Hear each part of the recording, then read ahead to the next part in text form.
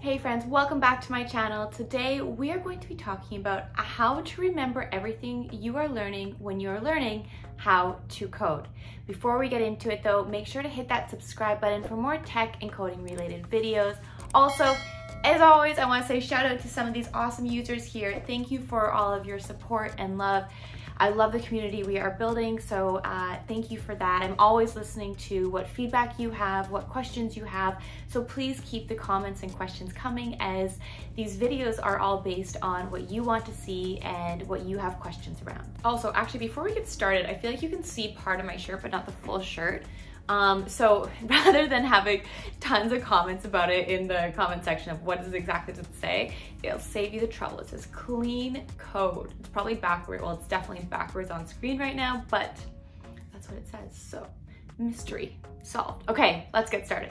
One of the common questions I've been getting asked recently is how to remember everything when you are learning how to code. And this really resonated with me, as it is something that I went through having these thoughts and these questions when I was first starting out learning how to code. It can be very overwhelming, and there is so much information out there that a lot of times we can have thoughts come into our head of how on earth am I going to remember all this information? How am I going to retain it? Is this something that I need to memorize? All of these kind of questions come up. So today I want to share with you really how I navigated remembering everything when learning how to code. And although this is talking about things or how to remember when you are learning how to code, the tips I'm going to share with you really apply, I take anyways, into life in general when I am learning something new. The number one tip is to focus on concepts and ideas. And what I mean by that is, I'll give you an example. When you are learning, say, a new spoken language, whether it's Spanish or French or any kind of language, you have to look at the big picture. You need to focus on the concepts of really how to put these words together and form sentences. And similarly, when you are learning a programming language, you need to take that same kind of mindset as well. Another example, but in programming, would be if you are learning if-else statements in, say, JavaScript, but you understand that, but you don't really understand the overarching concept of conditional statements. What's going to happen is, yes, you will know how to apply if-else statements, but if you didn't take the time to really build a basis of conditional statements as a whole, it's going to be difficult to kind of stack those building blocks and continue to learn and grow on top of each other. And a little personal story here is, when I was first learning how to code, I remember feeling as though, because I went to a boot camp and the whole point of it was to get a job at the end of it. So when I was learning how to code through the boot camp, I remember feelings of, I need to learn this as fast as possible so I can get a job and start working right away. And you know, the whole cycle kind of continues. But the reality is, what happened was, I didn't take the time to actually understand the concepts and ideas right away, rather just kind of like put things to screen and, okay, it works, move on to the next thing. And in turn, what happened is, when I was done my boot camp, I felt as though I didn't really know anything, or sorry, I should rephrase that. I knew a lot, but I didn't understand it. And I don't know if that's like a huge difference, but to me it was, because I didn't feel prepared to go into interviews and talk about the code. I didn't feel prepared to make projects on my own. I felt as though I really rushed through my learning experience and was so focused on getting a job that I didn't take the time to actually understand the fundamentals and the big ideas. So then in turn, I had to go back, take time, and kind of rework my thinking and my learning, and learn in a way where I was actually understanding the concepts and ideas. The next tip I have for you is apply what you are learning. And although this sounds kind of obvious, of course, if you're learning something new, you're going to be building something. However, what I want to highlight is, do not get stuck in the tutorial cycle, where you are learning something new through a tutorial, and then you go into another tutorial, and it's this easy kind of cycle that you can get caught into, a vicious cycle, I may add, that you're constantly learning and you feel as though you're growing because you're building projects, but you're not building anything on your own.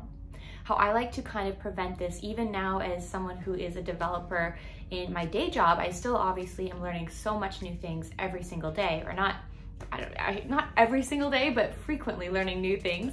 And I like to, what I do is take a tutorial, read the documentation, and then I will apply it by building something on my own. So take that learning, that tutorial, reading the documentation, and then build something on my own. And a lot of times I don't have a ton of time in the day to just sit there and build a project to apply my learning. So even if it's a small thing like a to-do list or just a small kind of thing that you are focusing on and taking what you have learned and directly applying it versus just continuing to build tutorial after tutorial. And if you are listening to this and you are someone taking a tutorial right now, make sure, this is a reminder, make sure to build something on your own afterwards. It's too easy to get caught up in that cycle. Tip number 3 is to view other people's code. And if you are like me, when I was first starting to code, I was like, how am I going to, I don't have any friends who are programmers. I didn't actually know anyone else who was in tech other than people I was reaching out to and meeting, but like none of my friends were in the industry, or I didn't have any contacts in the tech industry. So I was like, how am I going to read other people's code or kind of see what other people are coding? So of course, this wonderful world of open source. Thank you, open source.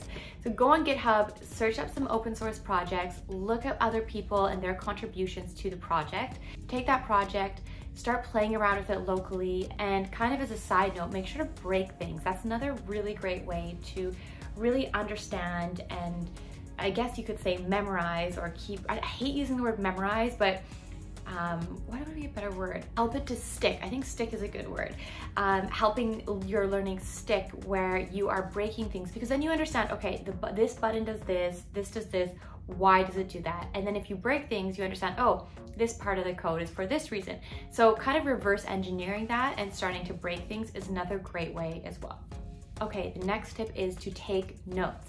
I think this is, I mean, everyone has a different way of learning, but taking notes really forces you to focus on what you are learning at that time. You can't let your mind wander or go on your phone. You have to be present in the moment. And because of this, you are more likely to retain more information.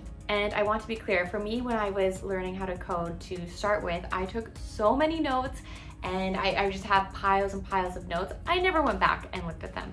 But that's not the point. The point is, during the time I was taking those notes, I was fully present and digesting the information that was given to me. So even if you are taking notes and you're like, I'm never going to look back on it, that's okay. That's not the point of note-taking in this scenario. Okay, and the last tip I want to leave you with, which has been really an underlying tip throughout this entire video, is practice.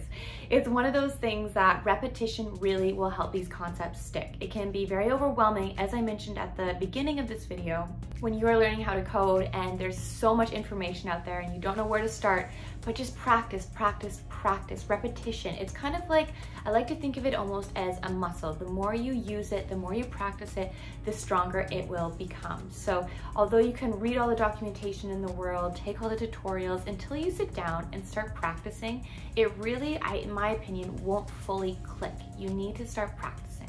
Okay, those are my main tips on how to remember everything when you are learning how to code. And I want to correct that actually, because you're not going to remember everything when you're learning how to code right away, but these tips will help strengthen your memory, kind of like I said, that muscle, but eventually you'll be able to learn everything and have these concepts stick when you are learning how to code.